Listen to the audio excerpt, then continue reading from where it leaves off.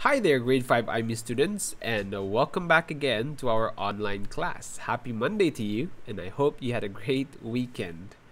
So, last week we have learned how to use area models to multiply a decimal by a decimal, right? Now, you may think that it's a good strategy, but some of you might find it time consuming in drawing area models. Now, is there any strategy where you don't need to draw area models? Yes, there is. And let's find out in this first example. Let's take a look how can you use properties to multiply decimals. We will not use models anymore, but we will only use properties. Here we go.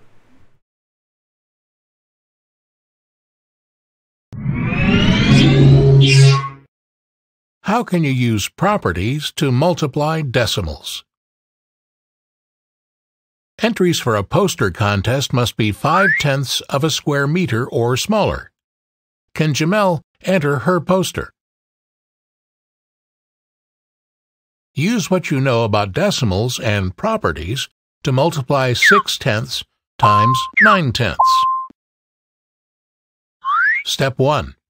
Rewrite the multiplication expression. 6/10 can be written as 6 times 1/10, and 9/10 can be written as 9 times 1/10. Rearrange the factors using the associative and commutative properties. Step 2. Multiply the whole numbers. Multiply the decimals. 1/10 times 1/10 equals 1/100th. Write the product. Can Jamel enter her poster in? Select your answer.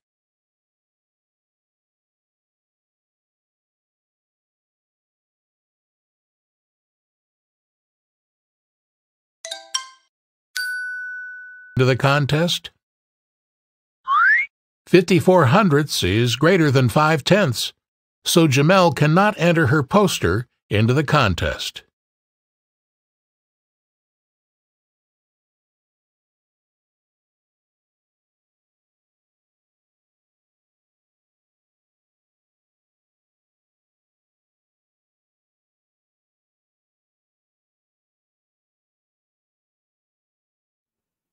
Okay, so where are we now? It's over here. Alright, so if you can see there a while ago in the video, we didn't use any models, but we have just used the properties. So I have here another example before we go to that guided practice.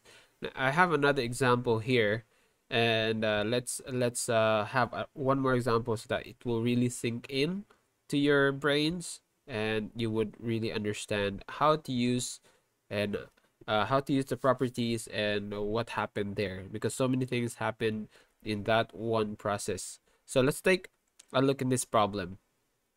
A slice of bread has 1 and 25/100 grams of fat. So how many grams of fat are in 1 and 5/10 slices? Okay, in one slice of bread is 125 grams of fat. So we will multiply 1 and 25/100 by 1 and 5/10.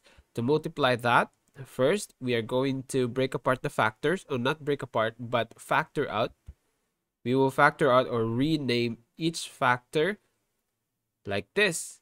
So 1 and 25/100 can be renamed as 125 times 100th, right? Right, because that is in 25/100, so you multiply that by 100th. Then the 1 and 5/10 will be renamed as 15 times 1/10, correct? So the purpose of this is to just take away the decimal from the numbers. Now once you get that, you can use commutative property and associative property to rearrange. So we rearrange, we are going to group the whole numbers, which are 125 and 15. We have it here. And then group the decimals. We have the 100th times 1/10. Now, multiply 125 by 15. You know how to multiply that. You will get 1,875. And also multiply the decimals. 100th times 1/10, you will get 1,000. Okay? Now, so in this point, it's very easy for you to multiply the whole number and the decimal, right? Very easy. Because remember, when you're multiplying a whole number and decimal, you're going to look at the number of place values in your decimal. So in this decimal, the number of place values are, let's use red, 1, 2, and 3. So if you multiply, this is just 1, multiply it by 1,875, it will just be the same, but you should have 3 place values. So where will be your decimal point?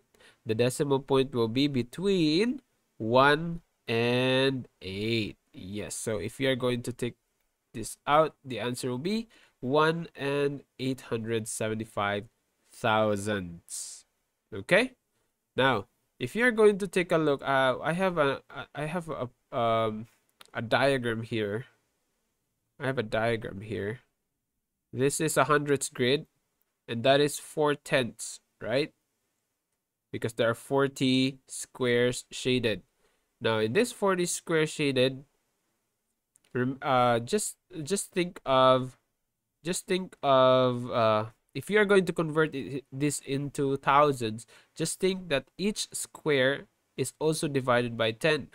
So 4/10, or yeah, 4/10, which is equal to 40 hundredths, will also be equal to 4,000 thousandths. So this picture shows that 1/10 of 100 is 1,000.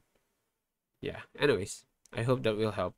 So anyways, so to find the final answer here is there are 1,000 there are 1 and 875 thousandths grams of fat in 1 and 5/10 slices of bread.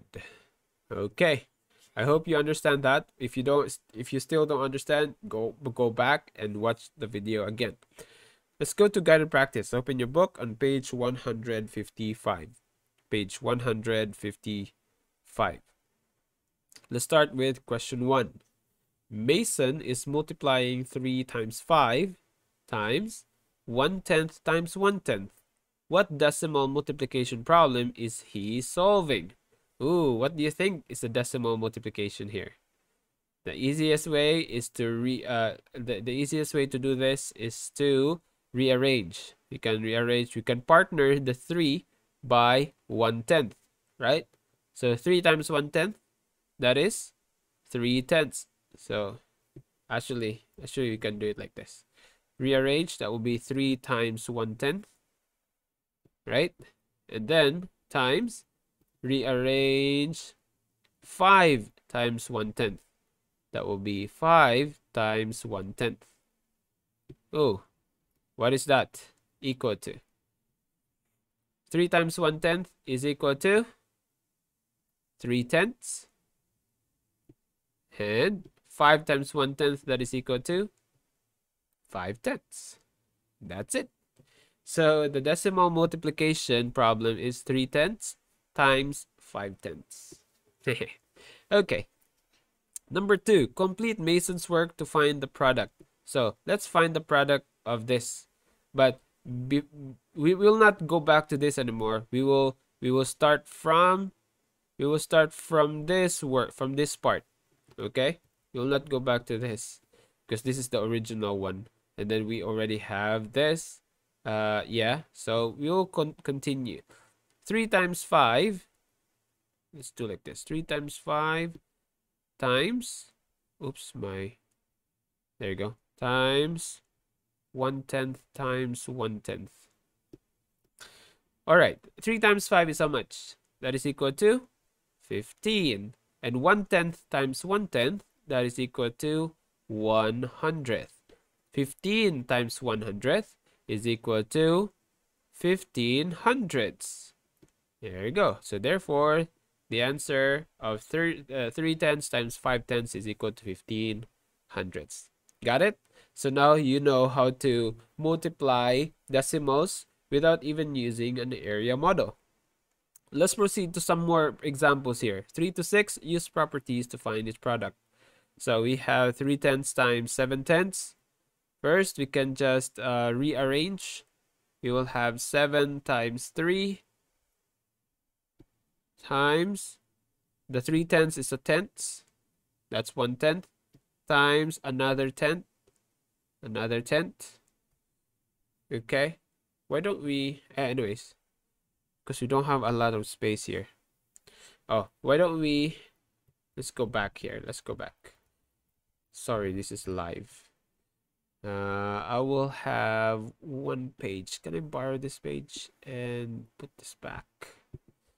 Put this right next to you. All right, there you go. Oops, away.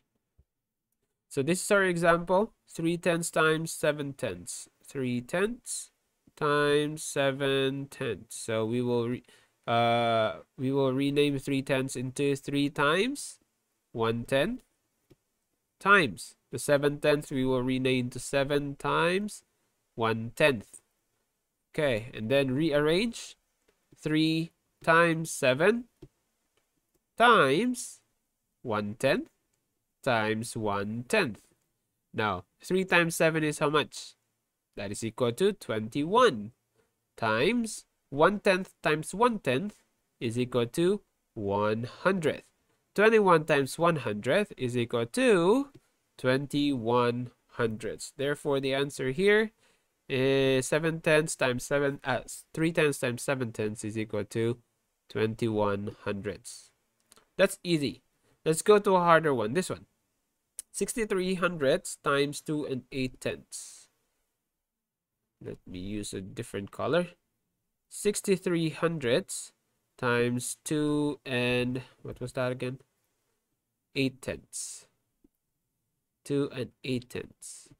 Okay, so 63 hundredths can be rewritten as 63 times 100th. And then 2 and 8/10 will be rewritten as 28 times 1/10. Now, regroup, use properties. Commutative and associative properties. 63 times 28 times 100th times 1/10. Now, 63 times 28 is equal to, if you're going to multiply that, oops, sorry, what happened there?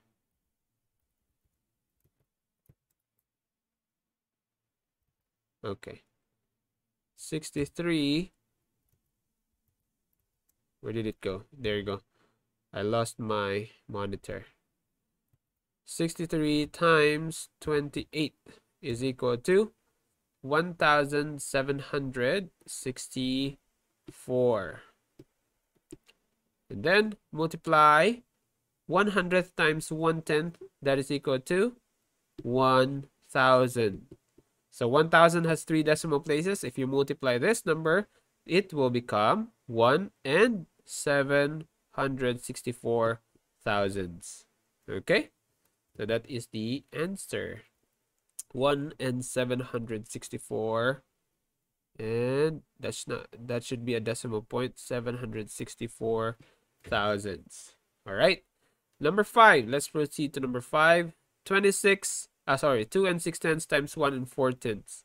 2 and 6/10 times 1 and 4/10. Let me clear this out. 2 and 6/10 times 1 and 4/10. Is that correct? Yes, that's correct. Let's rewrite this. That will be 26 times 1/10 times 14 times 1/10. Now, regroup. 26 times 14, so 14, and then group the decimals. 1/10 times 1/10. Now, 26 times 14. 26 times 14 is equal to 3. If you multiply these two numbers, that will be equal to 364. If you multiply 1/10 times 1/10, that will be equal to 1. Oops, what happened to my pen? 100th. The 100th has 2 decimal places, so the decimal point will go to between 3 and 6. So the answer here will be 3 and 64 hundredths. So 3 and 64 hundredths. Last one. Use this color, yellow. 4 and 5 tenths times 8 hundredths. 4 and 5 tenths times 8 hundredths. So do the same process. Rename 4 and 5 tenths or rewrite 4 and 5 tenths into 45 times 1 tenth times 8 hundredths will be rewritten as 8 times 1 hundredth. Then regroup 45 times 8 and then multiply the decimals. 1 tenth times 1 hundredth. 45 times 8, that will be equal to 360 times 1 tenth times 1 hundredth is of course 1000. Multiply.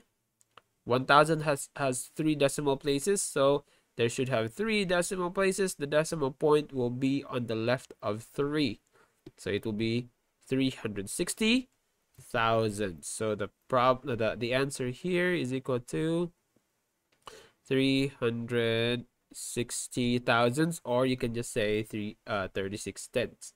36 hundredths. Whew! All right. So those are the answers. Now it's your turn to do it by yourself. It's your turn to do it by yourself. Do independent practice. Number 7 up to number 15. If you, where's the independent practice? It's over here. Okay. All right. So do it. Maybe in 10 minutes, and once you're done, you can pause this for a while. You can pause this video, right, and do the independent practice. Once you're done, you resume the video, right, because I'm going to reveal the answers. You pause the video now, and the answer is and here are the answers. Ta-da! So check your work. Go ahead, check your work. If you have any mistakes, you correct them. And if you have any questions, you can send me an email or talk to me, or you can ask me during our meeting. Okay? Right? So I hope that you have understood how to use properties in multiplying decimals. It's pretty easy, right? And you don't need to draw. You don't need to take time in drawing area models and arrays. So, yeah. Where am I? Where is my face? There you go. So, yeah, that's it for today. Thank you so much for coming. I hope that you will have a great day ahead. And I'll be... Wait. I'll be assigning you a homework. So, go check it out in your Google Classroom. Find HW2, if I'm not mistaken. Wait. Give me a second. Yes, it's sorry, not HW2, HW5. It will be HW5. Yeah, and please do that as soon as you can. And if you still have any missing works, please do them as soon as you can, so that you won't have lots and lots of missing works piled up. All right, so that's it for today. Thank you so much for coming, and I hope to see you in the near future. Goodbye. God bless you all.